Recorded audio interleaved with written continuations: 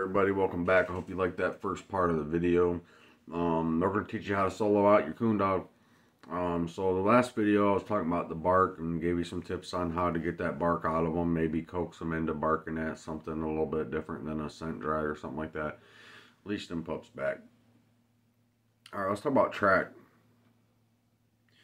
Tracking should come more natural than anything to any coon dog. I mean, they're pushing track all day long.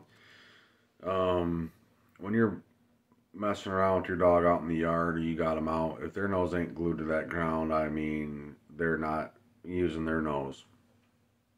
Now, you got your dog barking at your toy, ain't ran too many drags or anything advanced, maybe just a little something around the house, something like that. What we're going to do is we're going to transfer over now. We're going to get your dog from being leashed back and really letting it rip on this coon scent, and we're going to run a drag for it. Okay, we're going to run a simple little drag for it, and we're going to tie it up in a tree where they can see you. They'll see you the whole entire time. Okay, so you got them leashed back, you got them barking at it, you run a drag that they can see you run, you can hang it in a tree, they can see you hang it in. This is going to be their first one, right? It's important that when you're first starting out with these little simple drags is that you're walking the track to and from. So you're walking in the same exact line that you drug it in, you're walking that back, okay? Because you're not going to overcomplicate it for your puppy. It's the simplest, easiest thing that you can do. It's just double back on your track when you come back to cut the dog off. Pup's barking. Hopefully as you run on the drag, it's going to keep barking, hanging in the tree, it's going to keep barking. Head back to the puppy the same way that you drug it, cut it off, dog should go, especially if it's visible when it gets to the tree. Don't forget to rub it on the side of the tree on the bottom real good. I usually give her 5 or 6 good big old rubs. That way it's not missable. And hang it down in eyesight, not too high for a little pup because they won't even bother with it. One good thing is have a good judgment of how tall your pup is when it's up in training position, because you want that probably just a few good inches above the pup's nose when it's in full tree position, because what you don't want to have happen is it be too high and they can't find it, they can't see it, they can't pay attention to it. Little pups, they're not too curious about stuff that they can't see. So when you go and you run that drag for them, if it's too low, what they'll do is they'll just go up to the tree and grab it down, and then you've blew the opportunity to have your puppy tree. So we're going to run a drag, simple drag, hanging in the tree just high enough where it's just out of their reach. Maybe they can put their nose on it, but they can't get it. And they're already hyped up looking for this toy. You ain't fed them. You probably best if you leave them put up for a few days prior. Don't get any playtime, save their energy up, and then do this, because you'll get the best results that I think you could possibly get. So you get them rolling, they got to really be going after it. They can't just be yipping at it or a little bit. You got to get these dogs rolling on these things when you're talking about the bark. You got to get them settling in and going after it. So once they're good enough, and this varies by age, it may be a good time to do this around 3 months old, 4 months old, somewhere in there.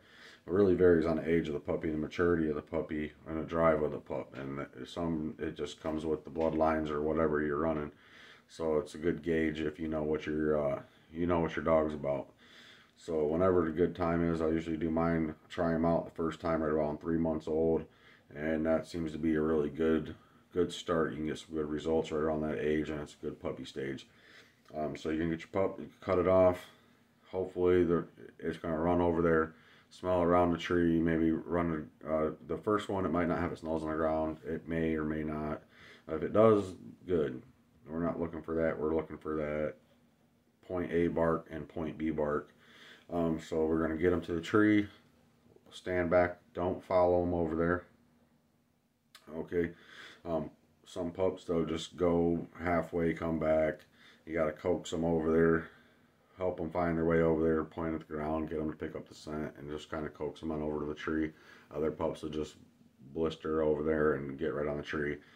So once your pup gets over there in a tree, depending on the pup, you might have to show it the toy in the tree, and then you get it riled up and get it barking, and praise it for barking on the tree after that toy.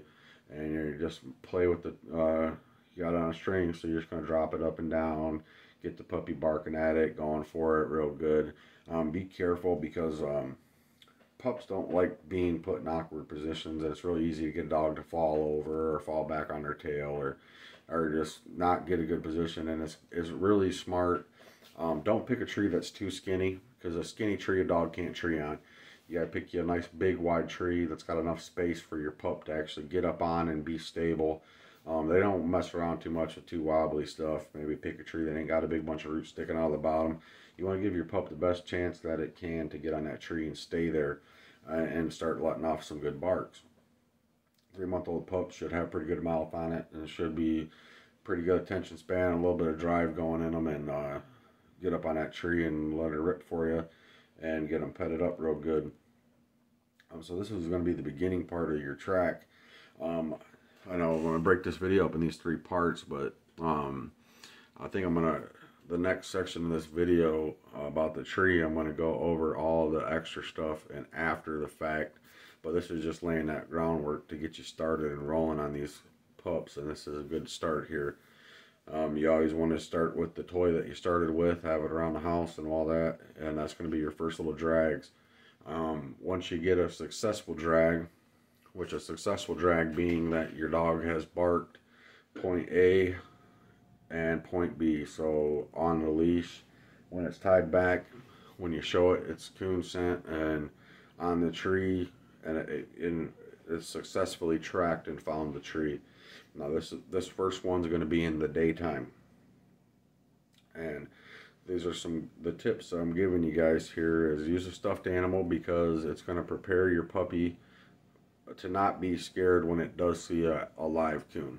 I mean, when you go from a little rag with coon scent on it to a big old giant coon that smells like that rag, you're going to be surprised, and some dogs get put off. But we're going to prepare that puppy to see that coon by using a stuffed animal, and we're gonna prepare that puppy to get to a tree and stick on a tree and tree by instilling that bark in them. And there's a lot of different ways, and the reason why I said daytime is because from here on out, after you get a first maybe 2 or 3 successful drags out of your pup, the first one's in the daytime. And remember, the doubling back on your same track these first few drags is very important, because we'll talk about that in just a minute. But first couple is in the daytime, double back on your drags, use a stuffed animal, and leash your puppy back to get that bark out of them, and make sure you're not scolding them too much for barking, and let them, when they do start to bark, let them settle into a good roll, and before you shut it down, because it develops some good for having a good mouth, and they'll figure out their locates, and they'll figure out their chop mouth on track, or ball on track, or ball on tree. They'll get that figured out a little bit ahead of time, and it'll do you some good. So 2 or 3 of those in the daytime, then you're going to switch over to nighttime. After that first initial few drags that you get done in the daytime, and a successful drag is the dog has done everything that you want it to. It's kept a high energy drive, it has kept a good bark rolling on itself, it has treed really good and stayed treed and stayed attentive at the tree. It hasn't follied up and not hit the track and not even treed. I mean, we want our pups to be doing exactly what we want them to do, and these first couple are going to be easy. We're going to switch it over tonight. You're going to run a couple easy ones at night. Once you get success out of that, you're going to do what I call a surprise drag. Now, the surprise drag, well, you're going to do 2 things. You're going to do the surprise drag, and then you're going to stop doubling back on your same track. Okay, because this is going to, for one, it's going to expose your puppy. It's kind of like a test for your puppy. And working your dog at night when you're training prepares your dog and gets it used to working in the nighttime, gets it used to being in the woods at night, it gets it used to being in the dark. Now, that's a big thing. Some dogs are light dogs, they won't go farther than your light shines. Make sure you're keeping your light cut off as much as possible. Let your dog work in the pitch black. You should be fine to sit there with your light off while your puppy runs a little bit of a drag. But we're going to go over tonight. We're going to get our puppy worked up with the drag, toy, run a drag for him, cut the dog off, and just shut our light off and wait where we cut him off, and he'll go over there and hopefully he'll tree it. Once he starts treeing, you can start in telling him, get him, get him, get him, hyping him up. Maybe give him a minute, go over there and pet him up, get him real excited about it. And you're just going to do that process a few times. All the way, you're going to be making these drags just a little bit more difficult.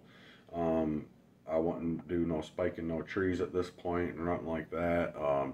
Just a good, long, kind of wavy trails and tracks for them. Maybe get through a little bit of a brush, nothing too complicated, because you want the best results as you can, and you're laying that foundation to step it up a notch at the next level. So we're doing the drags at night now. All of our training now up until we hit a cage coon is going to be at night. So all of our drags are going to be at night. Everything else is going to be at night, besides the first time that we show them a cage coon.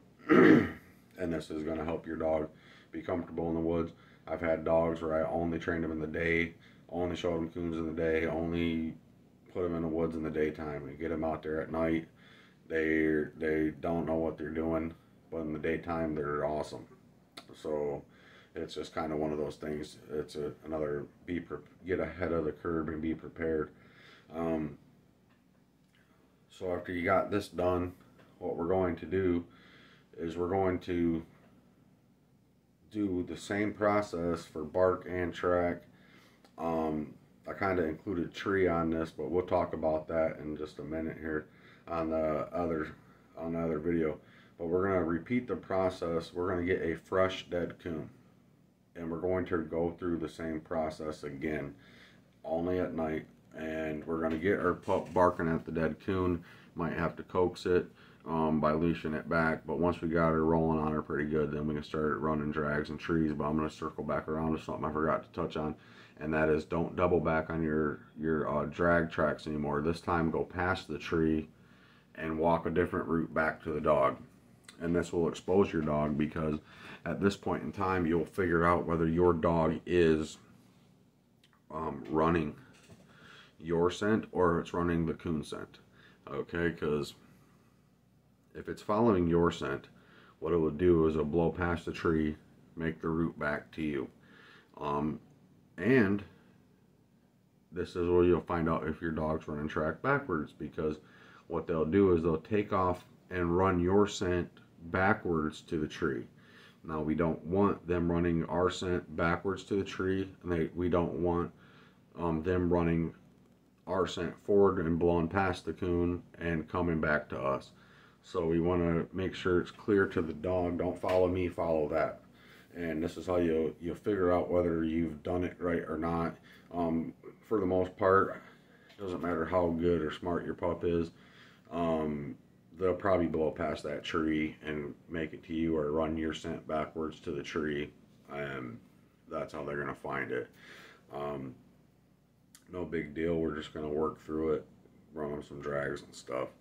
But yeah, don't double back on your own scent. But we're going to move over to a dead coon, rinse and repeat the process. And at this point, if your dog is barking and tracking, okay, tracking is going to come in the next video too. There's going to be a section in that, because this is when I teach my dogs to track. I'm kind of going in order and age, but like I said, it's a puzzle. You got to put all these things together, and it's kind of like this stuff comes here, this stuff goes here, this comes from over here, and it's just different timeline kind of stuff. I mean, some dogs, you just got to work with your dog and figure out what it really needs. Some of these things can be out of order. Maybe a dog only needs one of these things or one of these tactics. Some dogs don't need any of them. But I'll wrap that section of the video up I mean, we're gonna training at night. Dogs track barking, running the track to the tree, and we'll talk about the tree in the next video. All right, thanks for stopping by.